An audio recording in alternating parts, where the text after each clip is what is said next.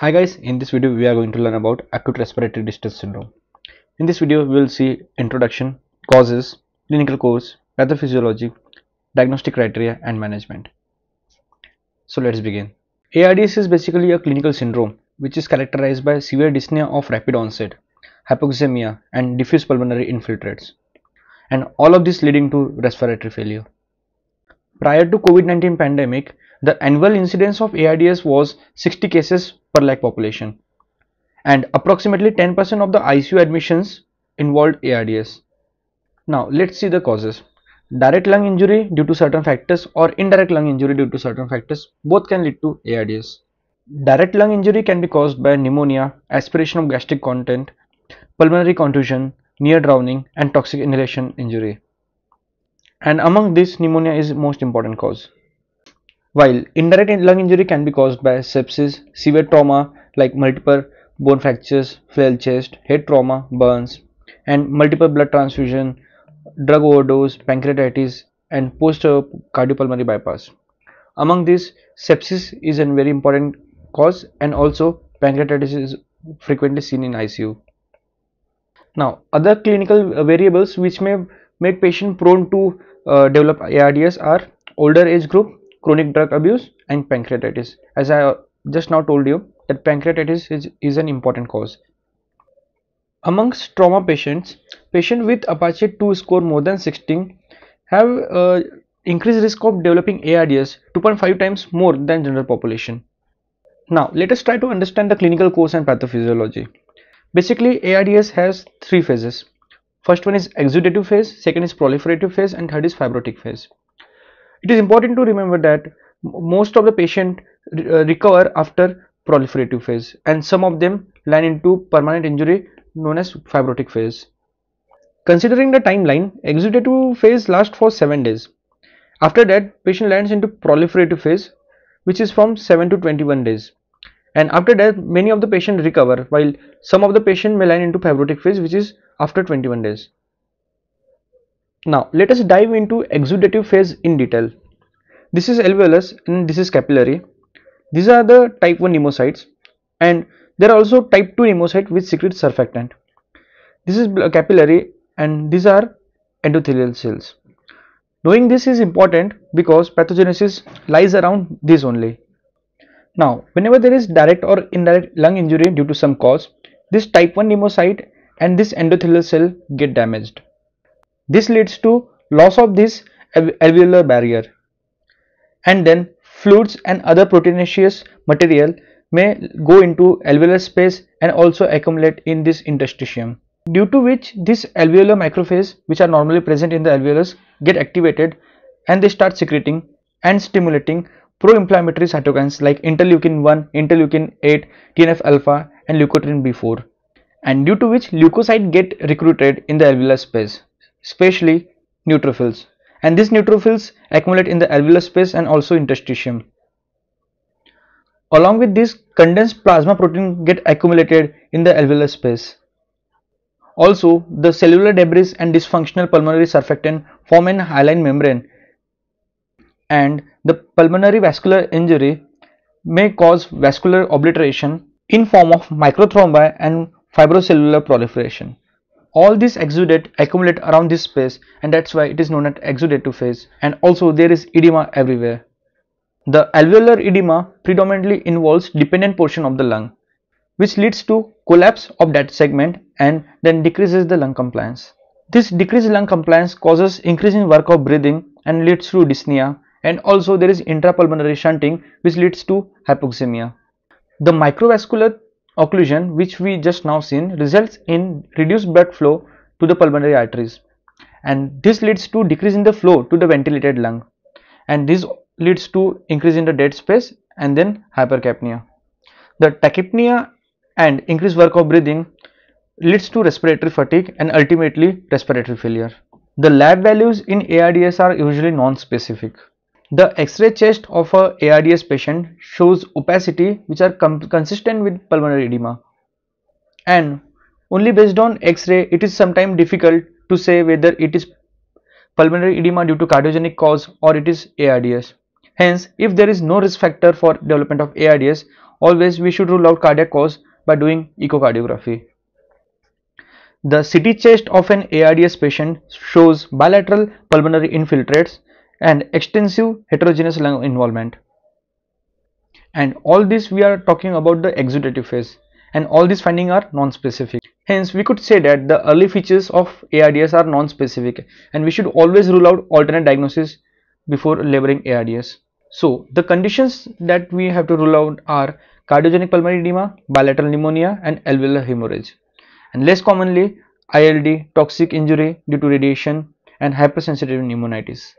This was all about exudative phase. Now let us learn about proliferative phase. As I have already told you, proliferative phase lasts from 7th to 21st day, and the first sign of resolution is also evident in this phase. Once the alveolar exudate get organized, there is shift from neutrophils to lymphocyte predominant pulmonary infiltrates, and the type 2 pneumocyte which I told you start to proliferate and synthesize new pulmonary surfactant. And as I already told you few minutes back that many of the patients in proliferative phase may recover rapidly and are liberated from mechanical ventilatory support, while some of the patients may develop progressive lung injury and may show early changes of pulmonary fibrosis. Now about fibrotic phase, as we already know, it occurs after 21st day, and many of the patients recover after proliferative phase. So some of the patients land into fibrotic phase, and it is characterized by extensive alveolar duct and interstitial fibrosis. In this phase, there is marked disruption of acinar architecture, and which leads to emphysema like changes with large bulla, and patients in this phase may require long-term mechanical ventilatory support and supplemental oxygen support. Also, as we know that the injury involves alveolar on one side and the capillary on the another side, the intimal fibroproliferation in pulmonary microcirculation leads to progressive vascular occlusion, and which leads to pulmonary hypertension. The fibrotic phase is characterized by increase in risk of pneumothorax, decrease in lung compliance, and increase in pulmonary dead space. Now let us learn about the diagnostic criteria of ARDS. ARDS is basically diagnosed on basis of the famous Berlin's criteria. As the name suggests, it is acute respiratory distress syndrome. That means it is acute. So the onset should be within 1 week of clinical insult or new or worsening of respiratory symptom. The chest radiograph should show bilateral opacities consistent with pulmonary edema, which are not fully explained by effusion, lobar or lung collapse or nodules. Hence, we are ruling out other causes of lung opacities. The third point is absence of left atrial hypertension. That means pulmonary edema developing due to left atrial pathology are also being ruled out. The hydrostatic edema is not a primary cause of respiratory failure. If no ARDS risk factor is present, then some objective evaluation is required, example echo, to rule out hydrostatic edema. Just now we have discussed that we should always rule out cardiac cause if there is no risk factor for development of ARDS. And the fourth point is severity, which is based on oxygenation. That is, severity categorized in mild, moderate and severe should be assessed at a PEEP of 5 cm of water. The normal PaO2 is 75 to 100 mmHg, and normal FiO2 in inspired air is around 0.21%, as we already know. Hence, the PaO2 by FiO2, which comes around 100 by 0.2 equal to 500 mmHg. So normal PaO2 by FiO2 is around 500 mmHg. So in mild cases, the PaO2 by FiO2 is 200 to 300 mmHg, while in moderate cases it is around 100 to 200 mmHg, and in severe cases it is less than 100 mmHg. And at this point, it is important to know that the patient should fulfill all these 4 criteria to label the patient as ARDS. Now let us talk about the treatment. It is important to note that general advances in care of critically ill patient has led to decrease in mortality rate of ARDS, and hence there are certain factors which should be closely taken care of. The first one is recognition and treatment of underlying medical and surgical disorder, example pneumonia, sepsis, aspiration or trauma. Second is minimization of unnecessary procedures and their complications. The third is standardized bundle of care approach for ICU patients, including prophylaxis against venous thromboembolism, gastrointestinal bleeding, aspiration, excessive sedation, prolonged mechanical ventilation, and central venous catheter infection. The next is prompt recognition of nosocomial infection. And the last one is provision of adequate nutrition via enteral route whenever feasible. And we will learn this under the following subtopics like management of MV support, fluid management, role of neuromuscular blocker, glucocorticoid and other therapies, and in the end recommendation. Now let's begin with management of mechanical ventilation. It is important to know that respiratory fatigue, increased work of breathing and progressive hypoxemia, patients having these may require mechanical ventilatory support. On putting the patient on mechanical ventilatory support, our prime goal should be to minimize the lung injury. There are two types of lung injury, volutrauma or barotrauma and atelectic trauma. The volutrauma and barotrauma is due to alveolar overdistension and is dependent on tidal volume, while the atelectic trauma is due to recurrent alveolar collapse and it is dependent on PEEP. Now, as we have already discussed that the ARDS involves certain part of the lung and mostly the dependent part of the lung, and rest of the lung is normal. So, whenever we put the patient on ventilation to ventilate this area, the normal area tends to overdistend and which causes volutrauma in that normal area. A study was conducted to see the impact of tidal volume on this. In one group, they kept the patients on low tidal volume and in other group, they kept the patient in conventional ventilator setting. In low tidal volume, it means that 6 ml per kg of predicted weight and the conventional is 12 ml per kg of predicted weight.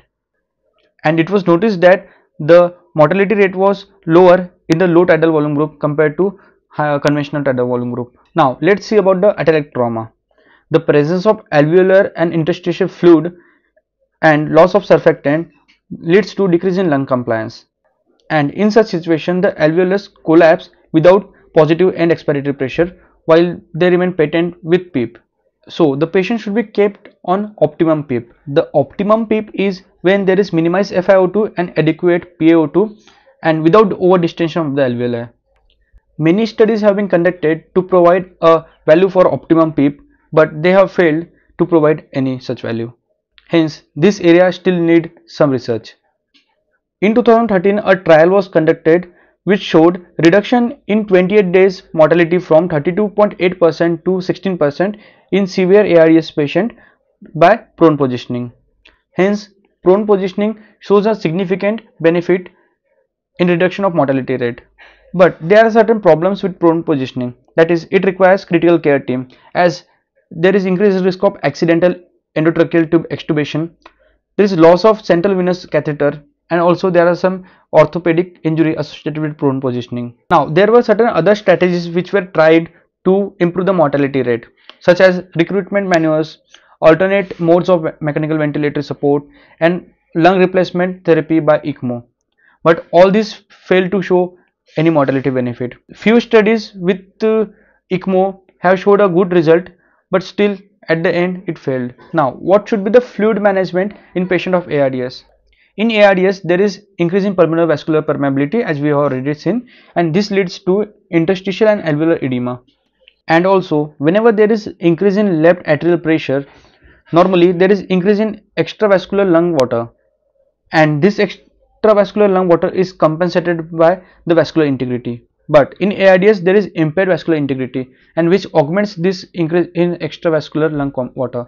Hence, a low left atrial filling pressure will minimize the pulmonary edema and will lead to increase in lung compliance, improves the pulmonary mechanics, and shortens ICU stay and MV duration.